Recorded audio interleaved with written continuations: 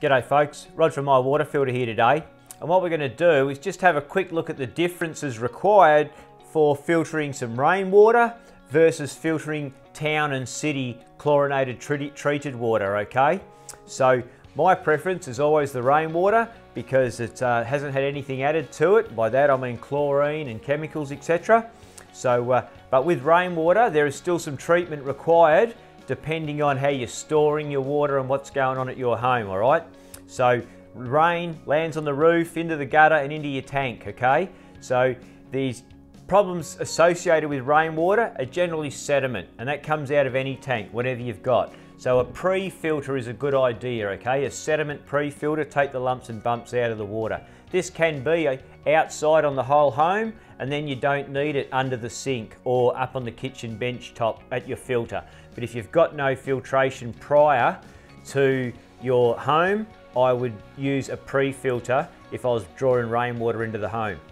The second stage is basically the bugs have got to be stopped, okay? And heavy metals, lead on the roof, flashings, the water can be a little acidic, so it can be eating out the copper pipe. So you can have a lot of copper coming in as well. So the ultra pure cartridges, the cold stream cartridges are fantastic for rainwater because they'll remove those heavy metals and the herbicides and the pesticides and block the bugs because they're a ceramic cartridge, okay? So that's normally where we'll go, is with a ceramic for the bugs. Then, if you've got a concrete water tank, well, the lime tends to leach out of the walls of the concrete and mix with the water, and that'll elevate the acidic rainwater up to a neutral pH around the 7 mark. So when water's neutral, it's not eating into the copper pipe on the home or attacking the home appliances, and it's good for you too. So we always want people to be drinking the water higher than 7. So if you've got a concrete tank, you could simply have a pre-filter and a cold stream or an ultra pure water filter, just a twin system like that, you'd say, and you'd be good to go. The concrete is coming, lime's coming out of the concrete walls and elevating the pH of your water. If you have a other type of water tank, now this could be poly nowadays are used a lot, the bolt together steel tanks with a big liner bag inside, basically any other form of water tank except concrete, there's no lime leaching out of the walls. So you've got no interaction, no way to elevate or alter the pH of the water. So at that point of time, it's good to have a third cartridge, all right? And that third cartridge, there's a couple of different ways you can go. We have a pH neutralizer, okay? Basically calcium in the water. So we're neutralizing the water, elevating the pH just up to 7, just so people are drinking neutral water, all right? And then failing that, you can see this filter here, this has got an alcohydrate cartridge in it. So this has got a 10-inch drop-in cartridge in here full of all different sorts of minerals. This is more likely to elevate the pH of the drinking water up to 9 when they're new, slowly come back down, 8, 8.5, and they will fade away over time, but these will give you a much higher pH level than a pH neutralizer, all right? So there's the two styles there.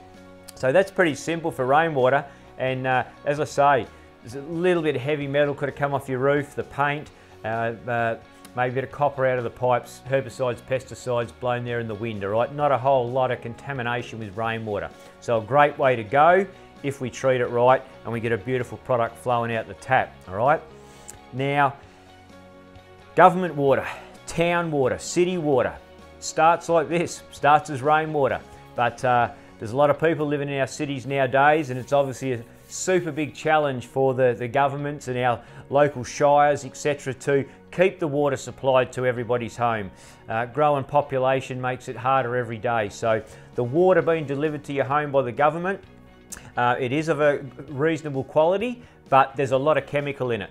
Obviously they throw that chemical in it so that they can deliver that water to your home and it's not eating out the water pipe systems on the way, okay? So you go to your tap in a capital city or in a country town, generally the water's going to be between 7 and 8 and more likely 7.2 to 7.5, something like that pH. It does alter, don't get me wrong, but generally all across Australia that's what we find is that's a fair range, all right? So government's pumping water generally with a pH just above 7, so that the pipes aren't getting eaten out, okay? They're not going to pump acidic water through their pipes. It would be craziness, all right? So you're always generally going to have alkaline water, pH neutral water coming to your home, and that is okay to drink and you're good to go from there. The problem is the chemicals and the extras that are added to the water, and also the associated pipelines that deliver the water to your home. So when you go and get a glass of water out of the tap in the capital city, that water's not just coming from the tank outside or off the roof, you know.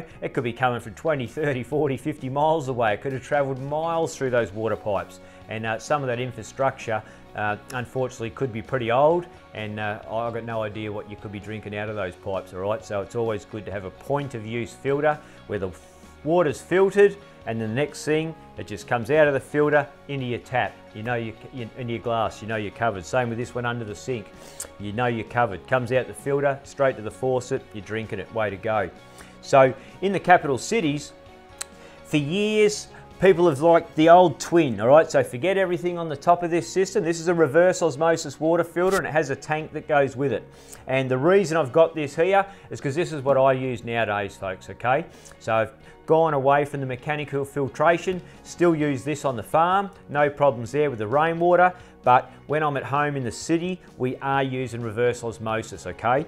So to give you a bit of an idea, with this system here, the water's coming in, and it's coming into a sediment cartridge, very similar to this one here, okay?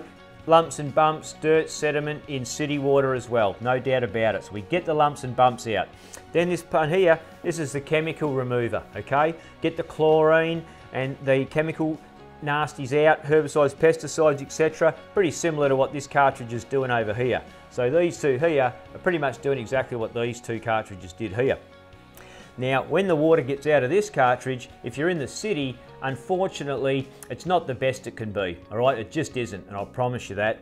So what we've got on top here now, and to give you an idea, these are 5 micron cartridges in the bottom here, okay? 5 micron. This membrane on the top, this filters down to 0.0001 micron. So no virus, anything. This membrane here is splitting the water.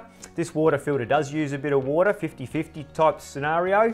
So it is using some water down the waste line, but that's all your contamination that you're not drinking, okay? You can use it on the garden, do whatever you want to do so you're not wasting the water, but it does split the water to use it, to create the best water. So once the water goes through the membrane, that's when it's pulling out the fluoride, the pharmaceuticals, the ladies' pill, fire retardants, just hormones, all this crazy stuff that we see in stories and news articles on now, and test results flying out every now and again of what's been found in our waterways. And unfortunately, water's clear and water always looks beautiful, but it's just not the case, okay? It does require a test to know what we're consuming. So once the water comes through this membrane, it strips everything out the water, and I mean mineral as well. Now that's been a problem for people sometimes. Oh, I don't want a water filter that takes the mineral out. Well, honest truth, I don't either. But I guess where we're at nowadays is you've got the choice. You can use a filter like this in the city, and it's going to leave the mineral in, but it's also leaving all those other nasties I just mentioned a minute ago, okay? Versus this one, take the whole lot out, and then once we've got it all out, we're back to a base product, then we can start again. And we've got a big mineralizer on the back of this product here. Add tourmaline and calcium and other good minerals for our health, and also to elevate the pH of the water. So this system here has got an alkalizer on it, and it's going to deliver water at about 9 pH, slowly come back to 8 and slowly fade away over a year or so. And then obviously this on top's the big carbon. It's just to polish the water up, make the water taste beautiful when you drink it. And I promise you, these ROs do create very fine, very tasty water, and they're ideal for the capital cities and larger country towns nowadays, and we really do recommend them, okay? So have a look, give us a yell if we can help you in any way, give us a question, an email, whatever, and always happy to chat and help you out. So good luck and have a good day.